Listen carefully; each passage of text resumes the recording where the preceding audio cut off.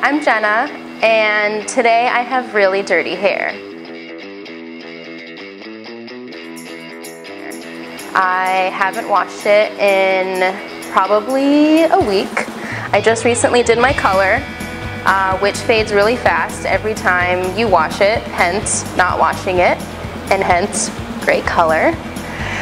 So I'm going to show you a few looks today that I might do in the morning given my dirty hair.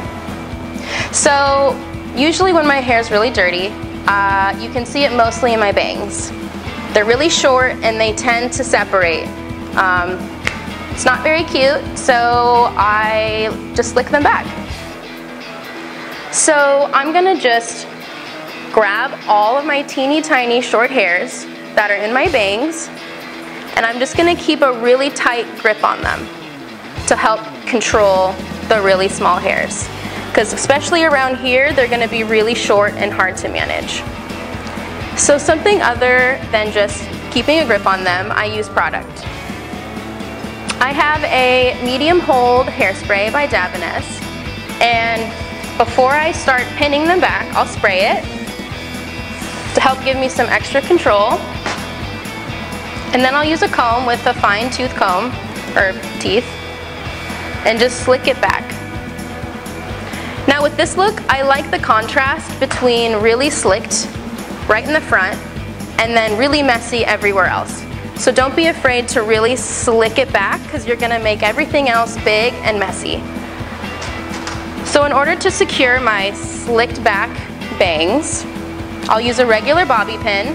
Open it with your hands, and you can leave it open with your index finger kind of pinched in between, and get a really good grip on your hair.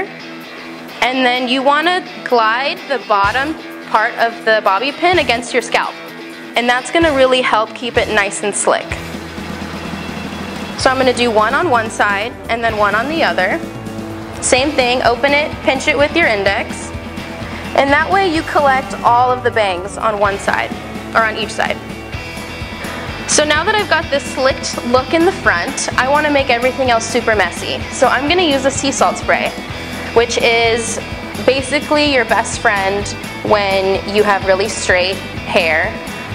It's going to help make you look like you just went to the beach and you have beach hair.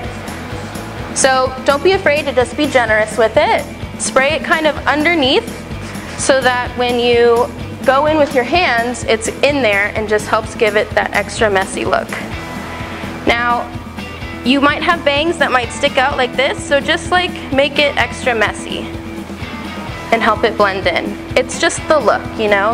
You're not going to be perfect, your hair's really dirty, but you're going to make it look the best you can.